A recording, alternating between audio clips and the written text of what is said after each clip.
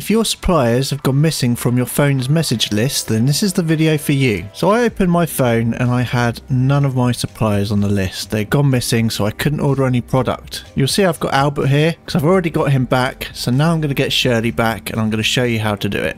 Basically what it is, in your save game files, you're missing a file about the conversation. So the way I fixed it for Albert is to go into the save game file and make an adjustment. So what you want to do is Alt Tab out of the game and open up a Windows Explorer. In the bar at the top, search %app data, so APPDATA %. Press enter. Go back one file to app data. Go to local low.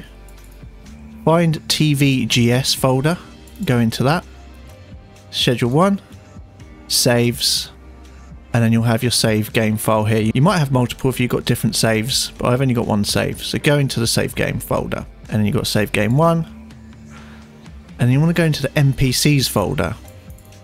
Okay, so you've got a list of all your NPCs. So in Albert Hoover, you'll see I've got 3 files at the moment, which includes message conversation.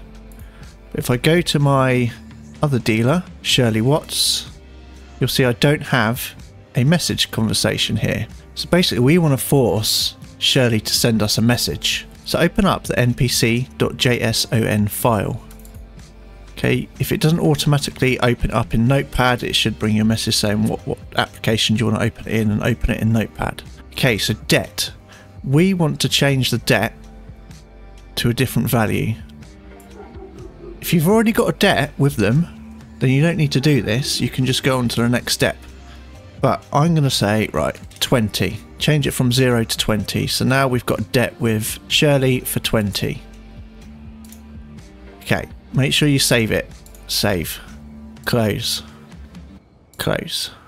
Right, I'm going to come out of the game. I'm going to reload it. So you should probably do this before you even get into the game. Right, so reload. So now we have a debt with Shirley, right? So we need to go to the Dropbox where we usually pay the debts. Oh, there you go. I'd already put the money in her box, so she's already messaged me saying she's received the payment. So now I've got a message from Shirley. So now I'm able to message her to request things. If you hadn't already got money in the Dropbox, then you have to go to their Dropbox, put the money in there, and then they'll send you a message to say, I've received the payment, thank you very much. And it's as simple as that. I hope you found it useful. I hope it fixes it for you. Please do give us a like and subscribe, and I'll catch you in the next video. Cheers.